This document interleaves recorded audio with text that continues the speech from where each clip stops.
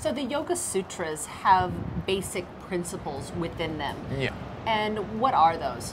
Well, there's 8 limbs. They're called 8 limbs. And they are yama niyama, which is the way you treat yourself, the way you treat others in society.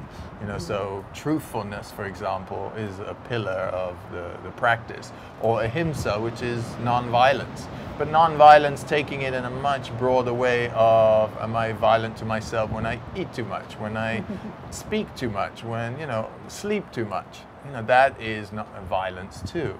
Because everything that is not in balance is violent towards us and to other people. So it's really taking everything that we think about in life, like truthfulness. Am I lying to myself about something? Do I want to be a certain way, but I'm not, so I'm just going to pretend? Well, that's a lot more pressure. So again, I'm being kind of violent to myself. So all of these things are interrelated. And then there's yoga postures and breathing methods and meditation and all of those things as well. But it's really getting the basics right first.